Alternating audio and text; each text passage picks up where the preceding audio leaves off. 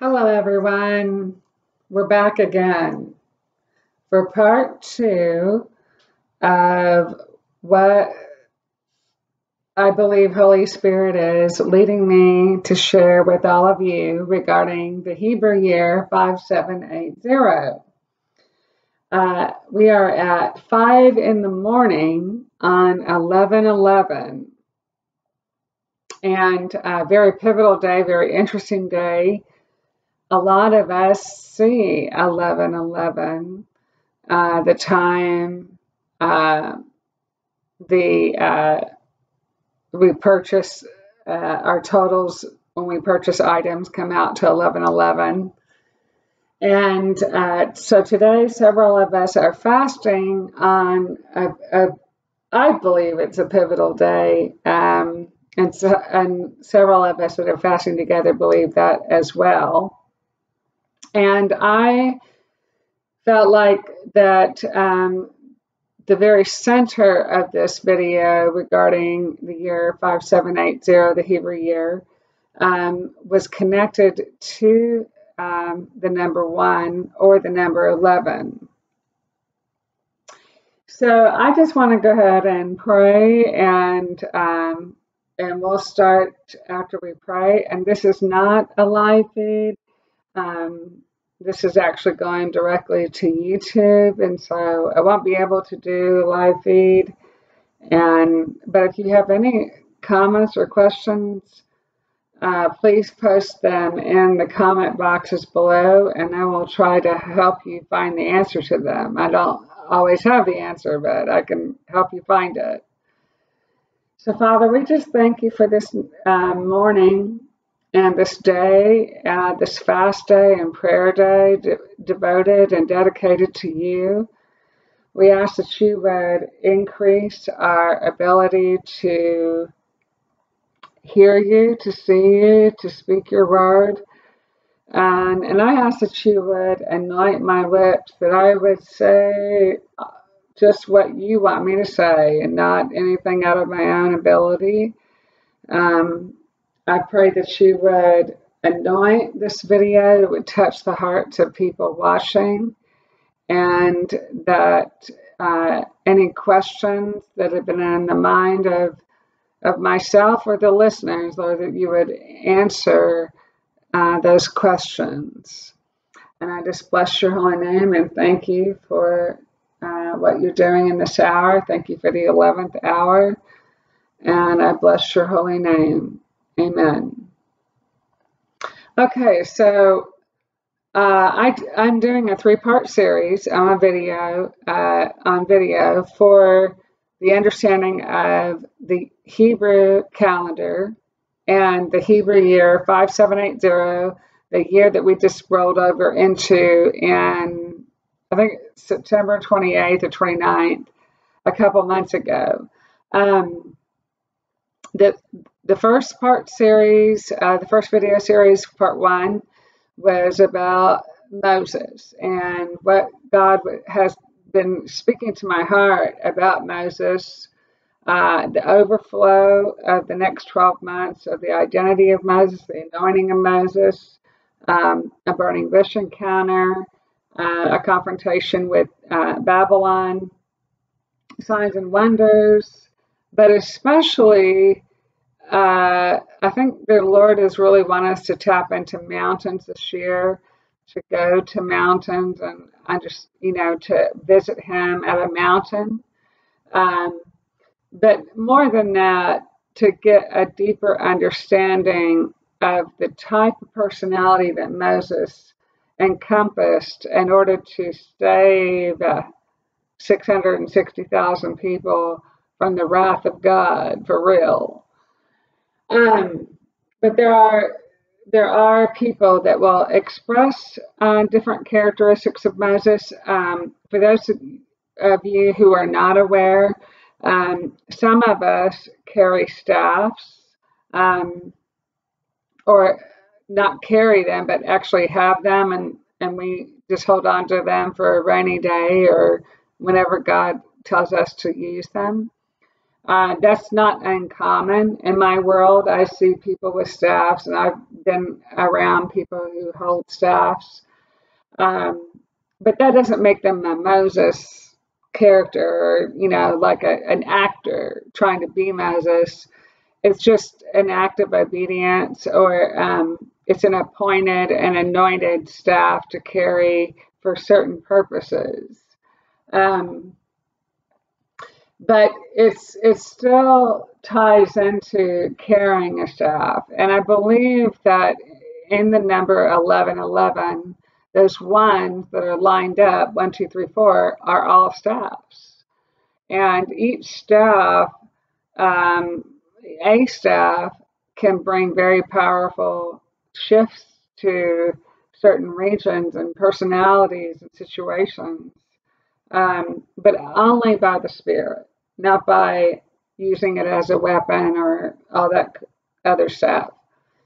I can get into more of that later, but I just wanted to tie that into 1111. When I was studying the number 18, the one reminded me of a staff going before the new beginning of 8. 8 in the Hebrew means new beginning. So I still see 4 staffs today, all day long. And Jacob prophesied to the tribe of Judah about how he would carry a staff and be the tribe that would rule with an iron scepter. And Jacob had a staff, Abraham had a staff, Yeshua had a staff. Staffs were very, very common in Bible days and in Bible times, because they lived in a rocky terrain. They were always hanging out in rocks and the desert and all that. And so a staff is a good walking stick. Not only is it used, it's a good walking stick. I remember when I went to Israel, I had my white cane staff, my white cane stick, and thank God I had it, because the stones in Jerusalem, you can, if you don't have a staff, it's hard to see where the steps are. But I had people telling me that they wish they had some kind of walking cane and brought one, because it's a lot of steps, and especially in the old city of Jerusalem. So that basically part 1 was about Moses, and you can get into more of that by watching the video, but studying Exodus chapter 19, 32, 33, and 34. And so what I did not do in the first video is I didn't give really a in-depth understanding of the golden calf. And I felt like the Lord wanted me to give that kind of information to all of you. There was a real strong sense in my heart about the golden calf situation that happened on the base of Mount Sinai. And I feel very strongly and sense a very heavy sense that there's this golden calf is always going to be a confrontation with our hearts this year in a way that we have not understood before. But if we don't know to look for a golden calf confrontation or issue, we don't know that it's happening around us, then it can actually create a great level of confusion and combustion, and be very hard process to endure. So the golden calf basically was the calf. It was the baby of a bull. It was the baby bull. And Isis was the mother of the Apis bull in Egypt. And so the Apis bull was an actual bull. It wasn't a wood, stone. It was an actual bull that they bred. They bred a series of bulls. It had to be a certain height, it had to be a certain weight, it had to have all the stuff. And they would parade this bull around Egypt like once a year, and the whole nation would shut down, and then it would be the big bull day. And Pharaoh was known to actually run his nation like a bull.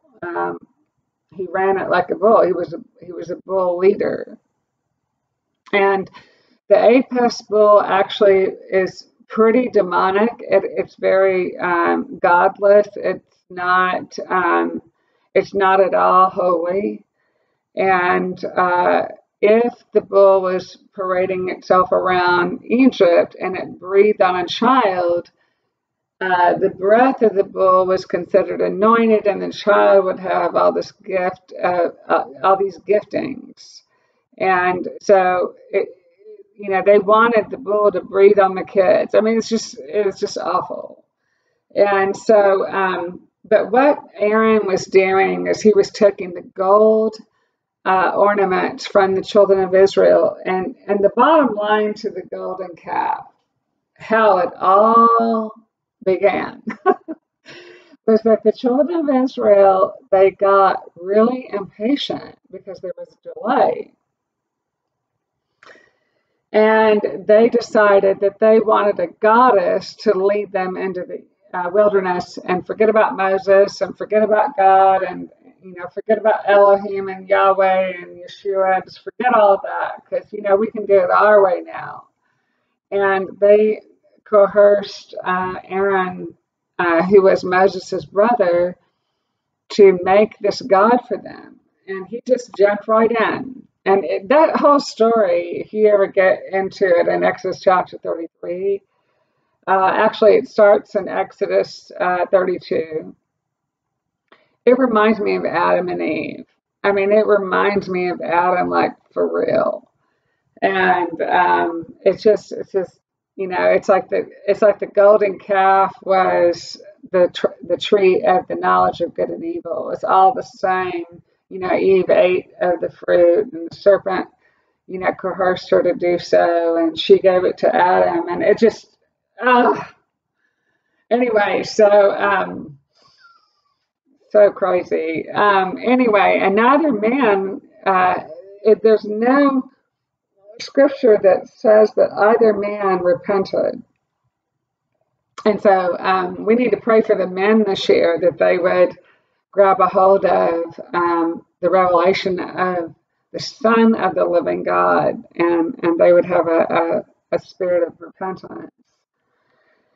Anyway, so Moses, the golden calf, okay, so the golden calf was melted down gold and shafted into a calf. And that calf represented the baby of Isis. Isis is still worshipped in Egypt today. The goddess is still heavily worshipped in Egypt. If you look on the back of a dollar bill, on the left-hand side of the bill is a pyramid with an eye at the top. That is Isis. The eye, the all-seeing eye, the one eye, that's Isis. And so it's all around us, you know what I'm saying? So it's just so crazy. But the gold represented the counterfeit sun, S-U-N. And Isis was the god in which they worshiped the sun. She was the sun god, is the sun god. And so the gold caught light, and it was the counterfeit to the sun. So that's why the gold was a big deal. The other thing that happened was when Aaron erected this idol, a powerful spirit was released all through the camp, and the people just went nuts. They went crazy,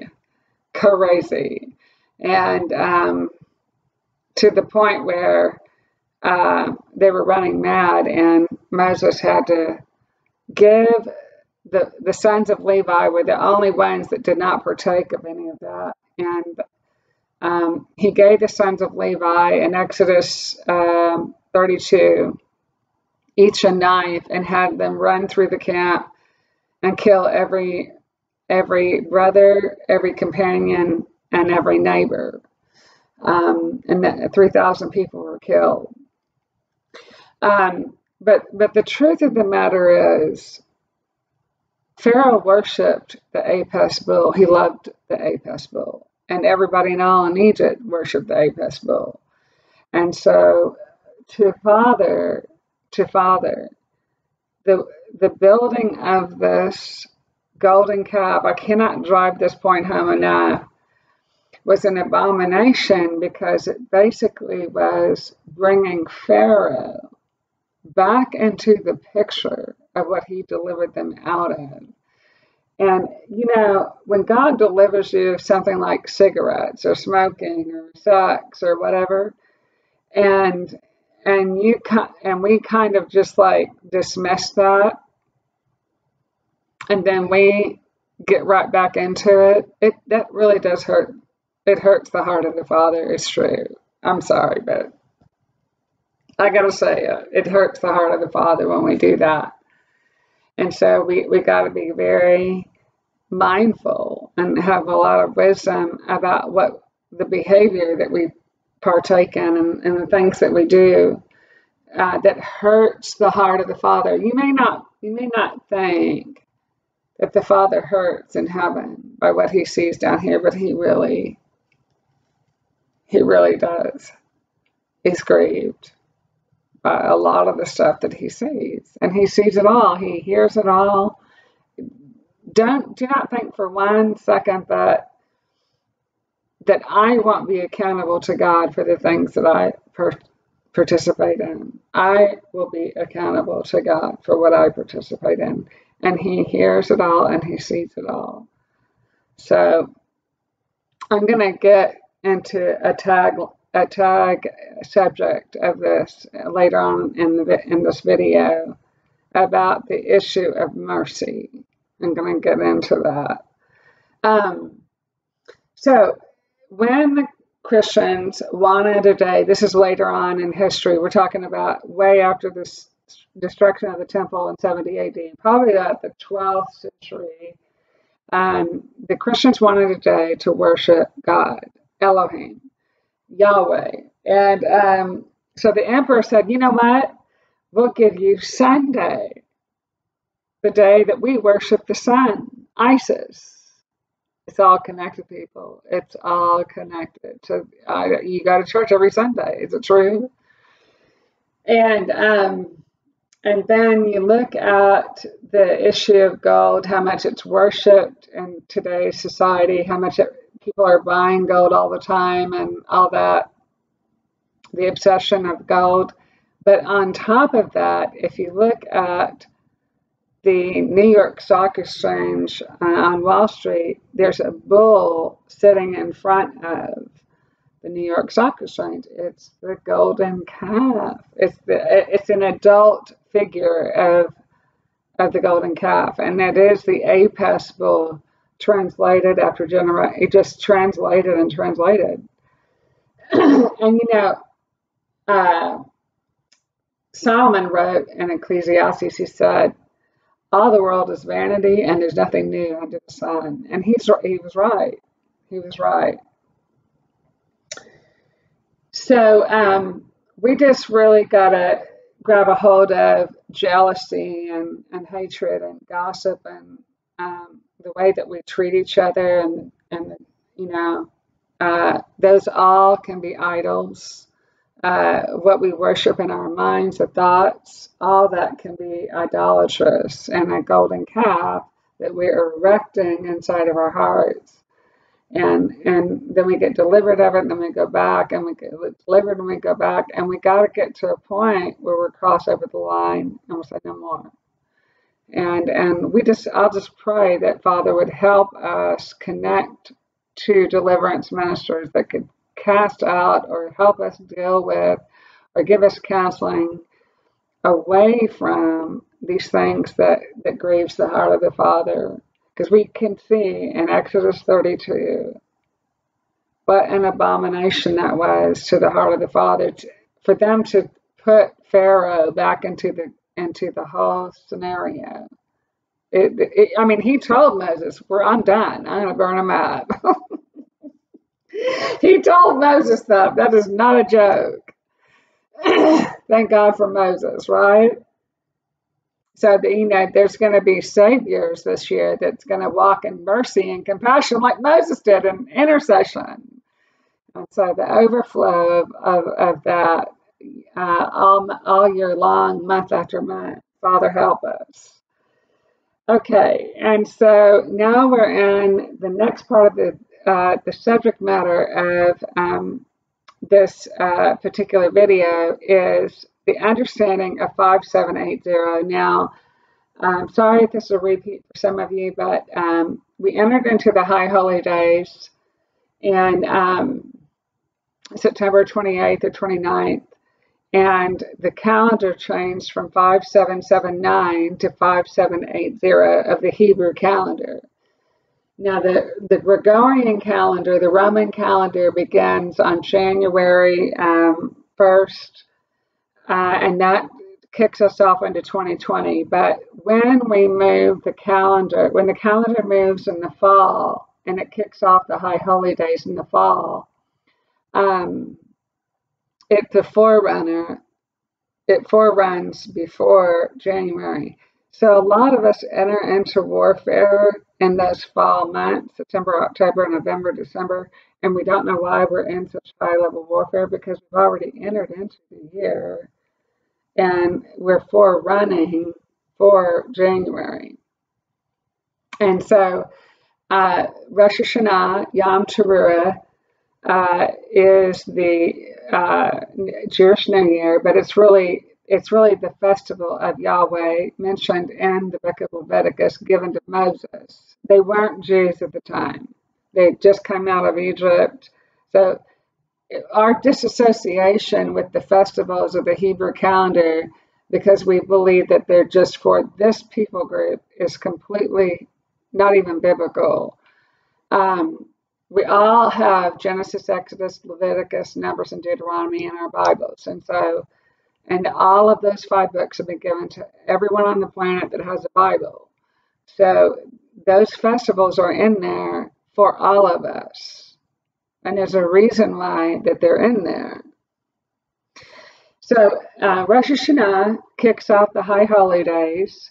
And then for 10 days, it's the Days of Awe.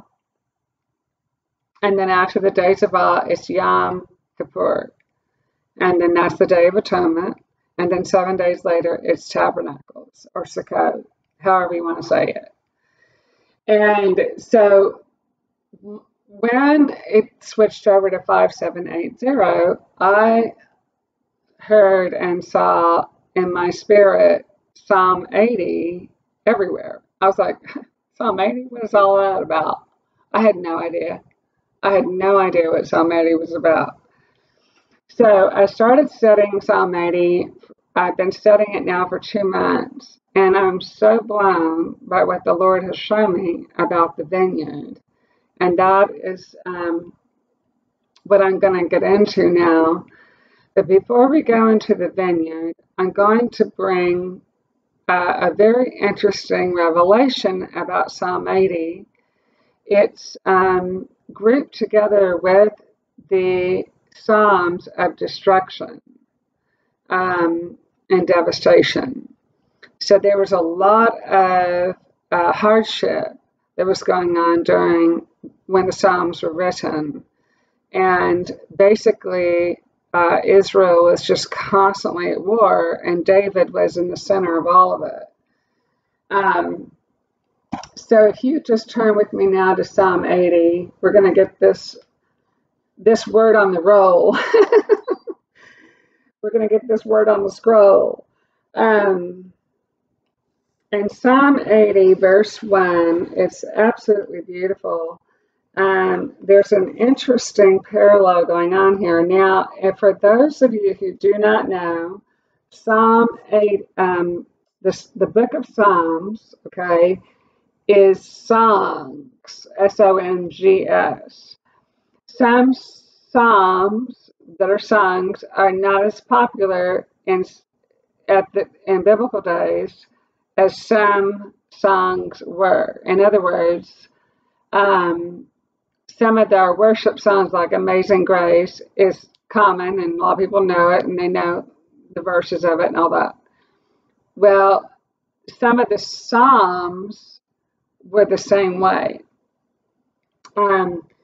Actually, a very popular deliverance psalm was Psalm 91. And for those of you who do not know, this is very interesting information. David, when he would play the harp for King Saul, and King Saul would call him in to play the harp, David would play the harp and sing Psalm 91, and devils would come out of King Saul. And when devils were leaving King Saul, they would try to kill David. He was playing the harp. I mean, like, wow. It's crazy. That's crazy. But that tells you how awesome that psalm is. Psalm 91, man. You might get delivered. Woo! It's pretty amazing. Okay, so Hear, O Shepherd of Israel. This is a very popular song during those days. And this song is the Song of the Lilies, a song of Asaph. And it says, Hear, O Shepherd of Israel, you who lead Joseph like a flock. Shine, O you who dwell between the cherubim, shine for it. And so just the first verse is pretty loaded. It's pretty amazing, actually, because it's talking about the shepherd of Israel, and we all know who that is, and his name is King Yeshua. And this same shepherd theme is used in Psalm 23. The Lord is my shepherd, I shall not want. He made me lie down in green pastures. It's all the same theme, but it's interesting that Psalm 80 is the center psalm of the book of Psalms, and Psalm 119 is the center psalm in the whole Bible. I found that extremely interesting. And the name of Joseph is mentioned more times in this area of the Bible, Psalm 79, 80, and 81, than any other portion of the Bible other than Genesis. And so the writer saying, give ear, O shepherd of Israel, you who lead Joseph. Oh, hold on a second, because the psalm thought David was, hanging out, not Joseph. But no, the writer writes about Joseph. You who lead Joseph like a flock, you who dwell between the cherubim, shine forth. And so I want to share with you that there's a flock and a shepherd issue. And this is mentioned in John chapter 10 when Yeshua says the shepherd are the head of the sheep, and the sheep know his voice and they follow. But Joseph is being tagged to as if he was a shepherd, and he was not a shepherd. He was not. You who dwell between the cherubim, and the cherubim is the area, it's the angel that's mentioned on the Ark of the Covenant. There were two angels that were shafted and created to sit on the lid of the Ark of the Covenant, and their wings would overshadow a wooden space in the center, and that was the mercy seat, where the high priest would come in once a year on the Day of Atonement, Yom Kippur, like we were just talking about, and they would sprinkle the blood of the lamb on the mercy seat to atone for all of the sin of the children of Israel. And so anytime that you're reading the word and you read the word cherubim or hear it from somebody else, it means mercy. And so there's a mercy rain that God wants to put over our hearts this year. I mean, he really wants to, he really wants to rain down his mercy, but he's grieved. It's like he's grieving, and the only way that he can handle the grief is to rain down mercy in the midst of our situation. But if you listen to the video in part 1, there's a glory realm that God wants to encounter in our hearts this year regarding the cherubim, regarding the mercy seat, regarding the most holy place, the encounter of his glory. And here we see it again in Psalm 80, where the Lord is really trying to give us a revelation of the shepherd, where he can lead Israel, a whole nation of people, where he can lead you, where he can lead me. As Joseph leads his flock. There are, verse 2 talks about leading Manasseh, Ephraim, and Benjamin. I'm not going to get into all of that because it really is getting into the tribal sequence, and it's just not enough time for all that. But I will say that God wants to bring order to our families and to the blessing of the firstborn, especially those that are the firstborn or those that are the youngest. When Jacob was blessing Joseph's sons in Genesis 48, he crossed his arms like a cross, and he put his right hand on Ephraim's head, which was like, no, don't do that, because he was giving Ephraim the firstborn blessing. And all the nations and multiple of nations have increased since. That promise that was given to Abraham was basically released onto Ephraim. It wasn't given to Manasseh. It wasn't given to Joseph. So a lot of the multi-races and tribes all across the earth are probably the product of the tribe of Ephraim, that firstborn blessing that was given. So there's an order that the Father wants to release over our families this year, over our tribes, over who we're hanging out with. He really wants to deal with the issue of chaos.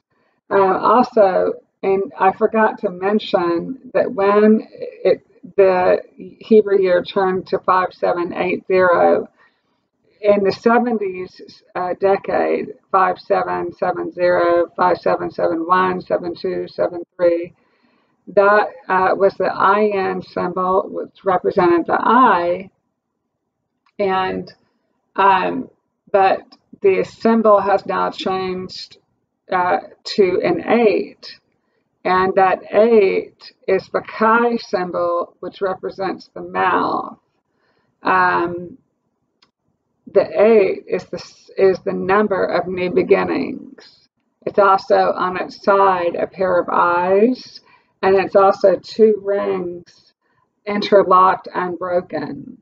And so we're going to be in a sequence of new beginnings. Sometimes it's not going to be good new beginnings, but that's what that 8 is identifying.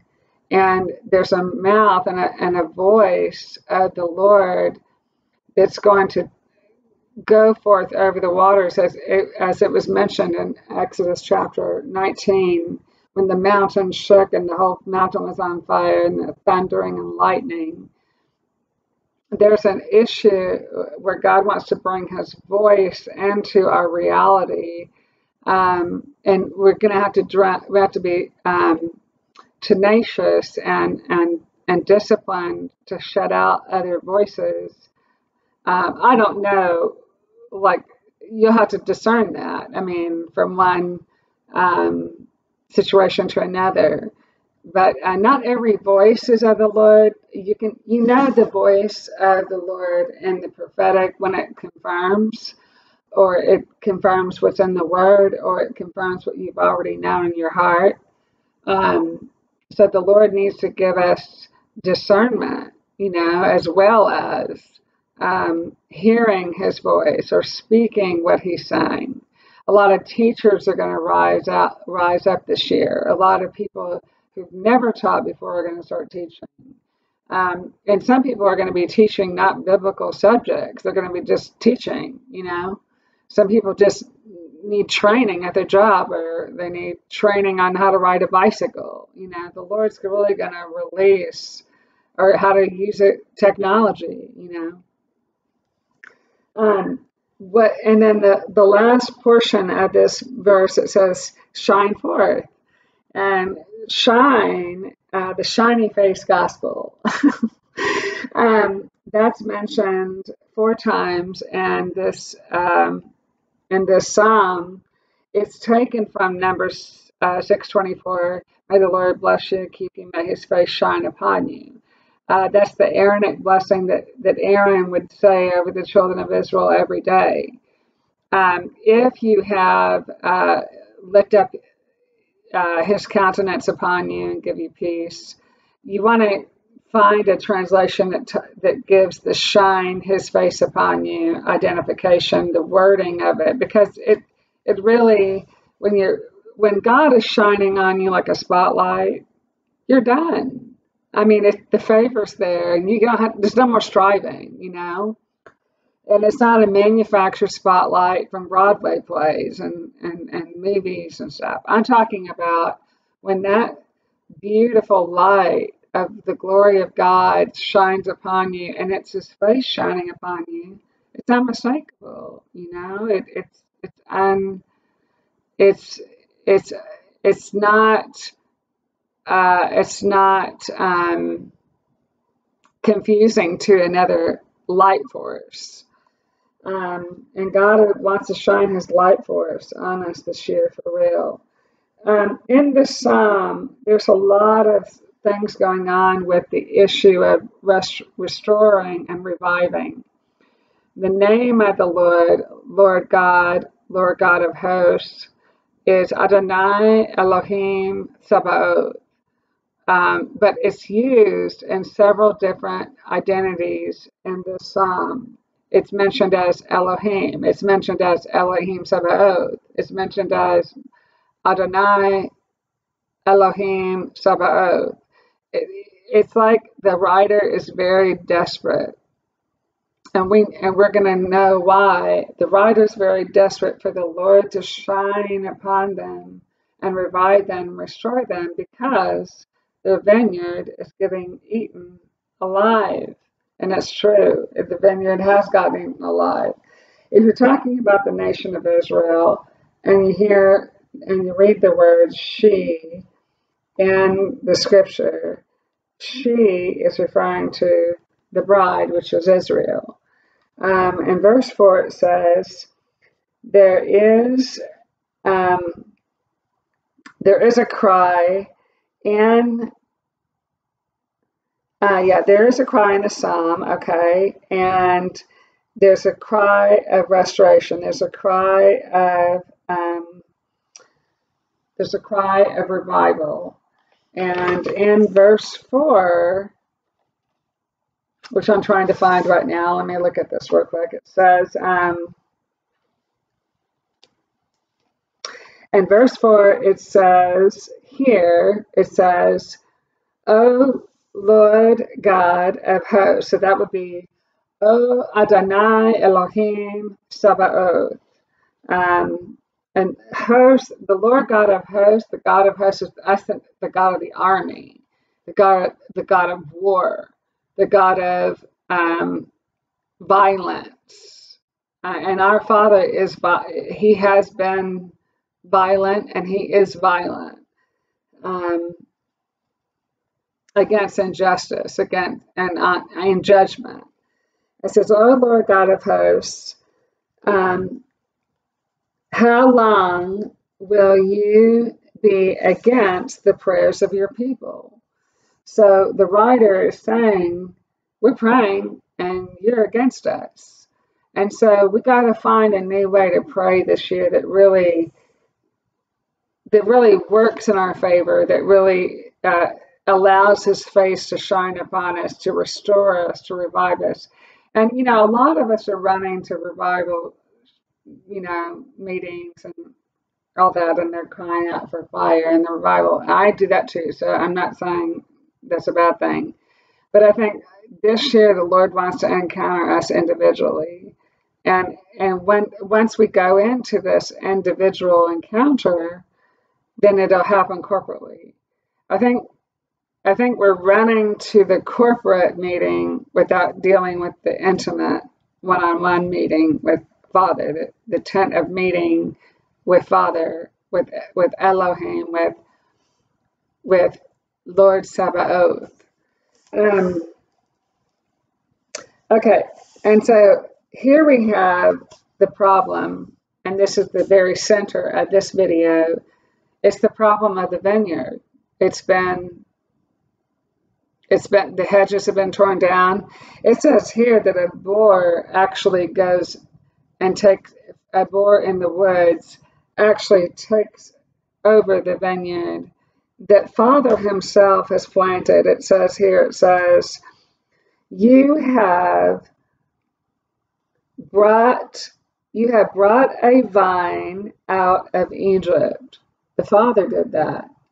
He brought Yeshua out of Egypt. He brought a whole nation of people out of Egypt. And his vine is his people. It's his nations. And it says, you have cast out the nations, because he cast out the nations and he brought the vine to the nation, Israel, that he wanted to plant them there. And it says, and planted it. So the Father himself, he cast all the people out of a land space that he didn't want there. He took a vine out of Egypt and he planted it himself. And if you read in Genesis chapter 2, verse 5, he took Adam and planted a garden of Eden and put Adam in the garden. It's the same identification.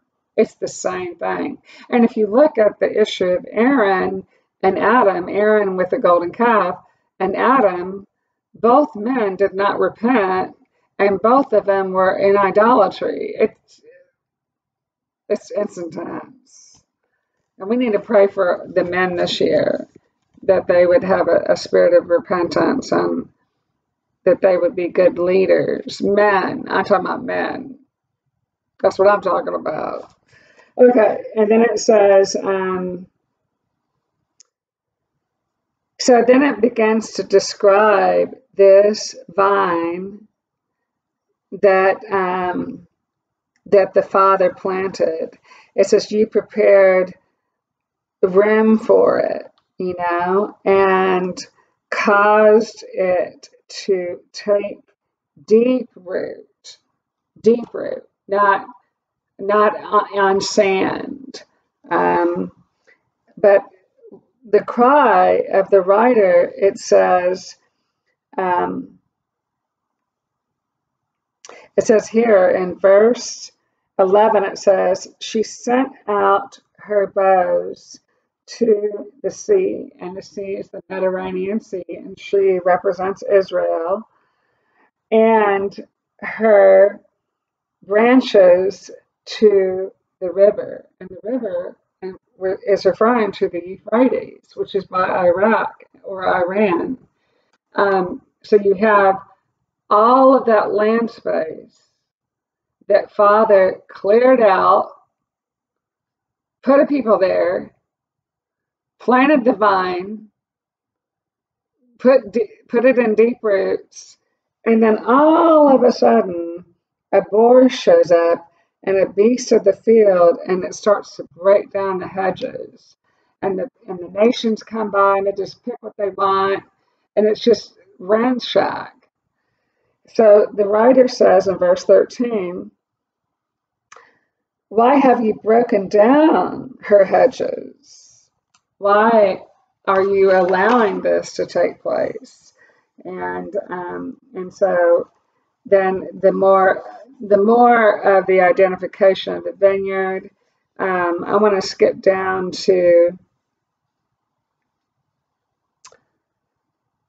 and then it says in verse, I believe this is verse 16, 15, it says, and the vineyard which your right hand has planted, and the branch that you made strong for yourself, it is burned with fire.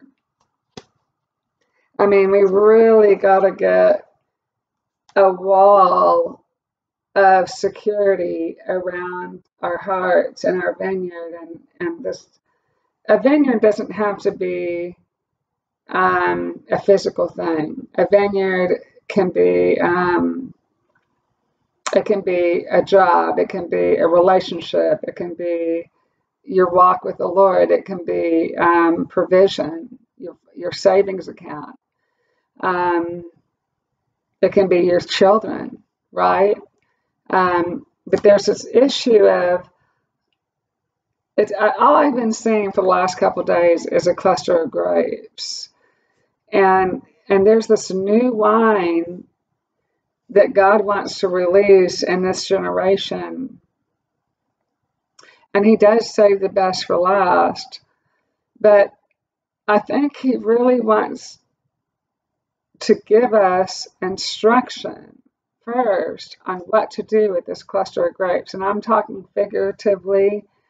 It could be a cluster of grapes, and you might have a vineyard in your backyard. But I'm really not talking about a natural thing. I'm talking about a precious commodity that we sometimes just ransack and give it away, and we don't caretake over what Father has given us, even if it's our mind, even if it's our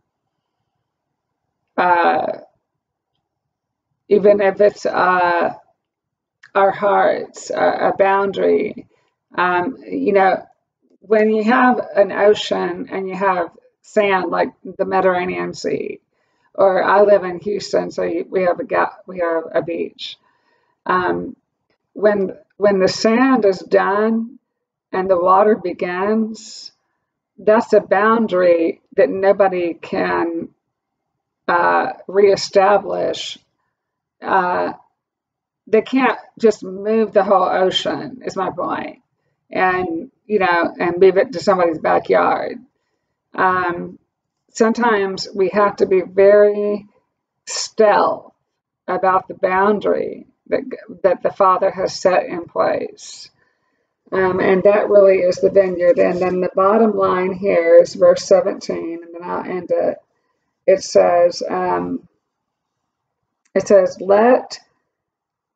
let your hand be upon the man of your right hand, upon the Son of Man, whom you made strong for yourself. Now, when this chapter began in verse 1, it is, Hear, O shepherd Israel, you who lead Joseph like a flock, you who dwell between the cherubims, shine forth. But here it's saying the hand upon the man of your right hand, the Son of Man, that you have made strong. And so when I went into the understanding of this verse, it took me right to King David. It wasn't talking about Joseph. And it's interesting because Joseph was not a shepherd. He was not a shepherd. He didn't have sheep. He didn't do all that stuff. He was in Pharaoh's house or in prison. He didn't do all that stuff. So I found this interesting that the end of this psalm is not talking about Joseph after all, is talking about David. But I think what the Lord wants to do is he wants to tie all these concepts together to give us a bigger picture. He wants to be the shepherd over the flock. He wants us to know that we can have the provision of the vineyard like Joseph, like Noah had a vineyard, right? Didn't he make a vineyard, but he didn't watch over it, and his son violated him in Genesis chapter 9, verse 20? Didn't the gentleman in 2 Kings chapter 21, didn't he have a vineyard, and Ahab wanted the vineyard, and Jezebel killed him and bought the vineyard? And there's something about just shelter and security. There could be something security and the issue of our nation. Maybe our nation is a vineyard. Maybe the Lord wants us to keep watch over our nation. It is quite possible. Maybe it's your city. Maybe it's your ministry. Maybe it's your church home. I don't know. But where we keep watch, as the shepherd leads us into that new identity, where we keep watch is how the heart of David and worship. And David was able to he knew who he was in God. And he used one smooth stone and then killed Goliath. And so there's this issue of being a warrior for your vineyard, that you're going to war for that vineyard. You're going to hold on to it and secure it because the shepherd has led you to it.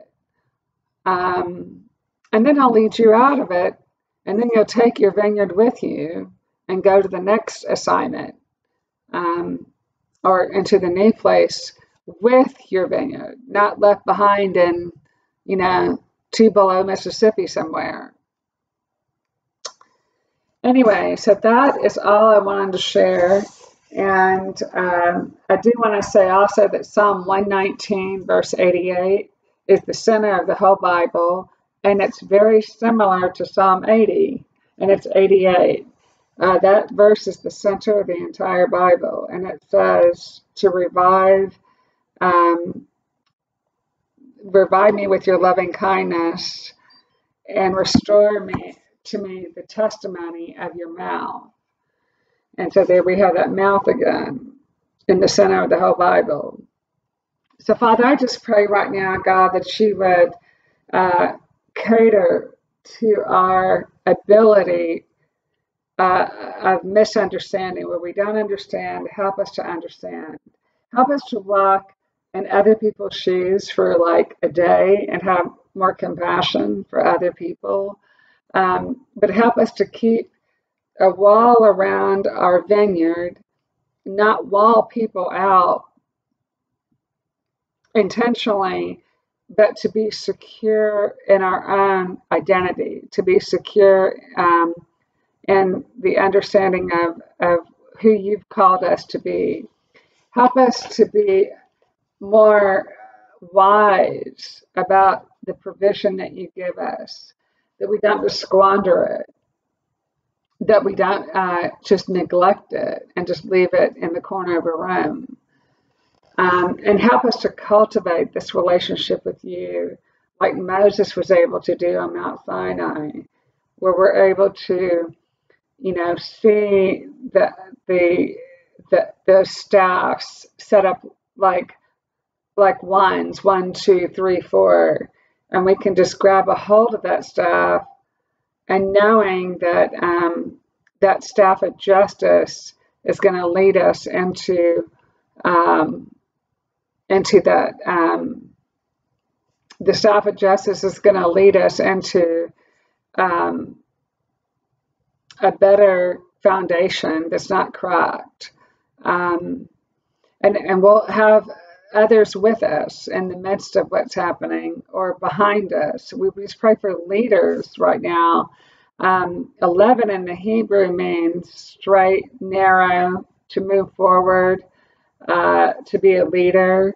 to be in alignment. It's also a vertical number. 11 after the number 10 is actually chaos.